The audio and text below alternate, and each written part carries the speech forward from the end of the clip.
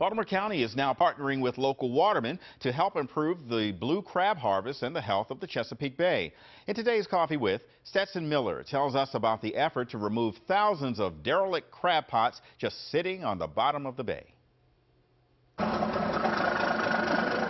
Baltimore area watermen are now on a mission to remove these derelict crab pots, lost fishing gear and trash that are harming the health of the Chesapeake Bay and their livelihoods. Moving the gear under this program supports Baltimore County with a positive and localized impact to this area by removing unmanaged gear that would otherwise compete with active fishing gear. They've been hired by the nonprofit group Oyster Recovery Partnership for a project that they're working on over the next 2 weeks with the Baltimore County Department of Environmental Protection and Sustainability.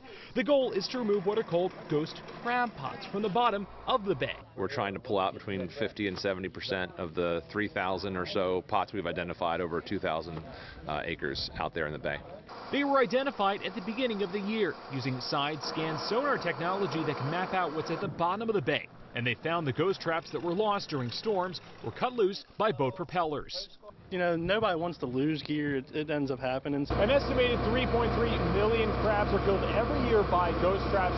This project will hopefully reduce some of those numbers.